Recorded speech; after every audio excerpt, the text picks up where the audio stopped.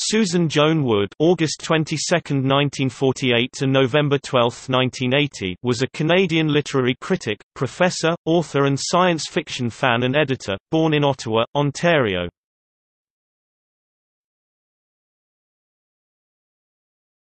Topic: Biography. Wood discovered science fiction fandom while she was studying at Carleton University in the 1960s. Wood met fellow fan Mike Glickson of Toronto at Boscone Vi in 1969. Wood and Glickson married in 1970. She subsequently sometimes published as Susan Wood Glickson, and they published the fanzine Energumen together until 1973.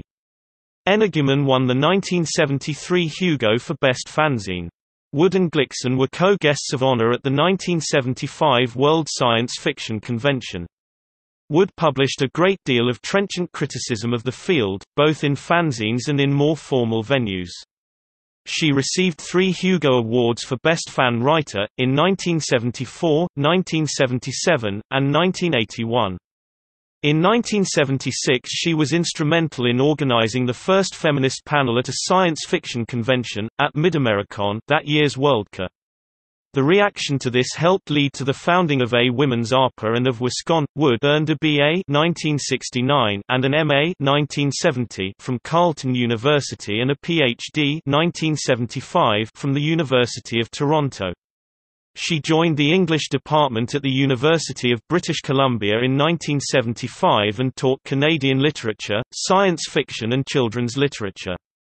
She was the Vancouver editor of the Pacific Northwest Review of Books, Jan–October 1978, and also edited the special science fiction, fantasy issue of Room of One's Own. She wrote numerous articles and book reviews that were published in books and academic journals, while continuing to write for fanzines. While teaching courses in science fiction at UBC, one of her students was William Gibson. His first published story, "Fragments of a Hologram Rose", was originally written as an assignment in the class.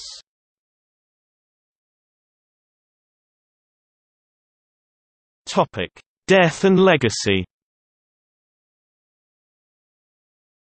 Wood died November 12, 1980. Archives of some of Wood's papers are available in the library of the University of British Columbia. A memorial scholarship fund at Carleton University was established after her death, funded in part by donations from science fiction fandom and from the sale of parts of her collection of science fiction art.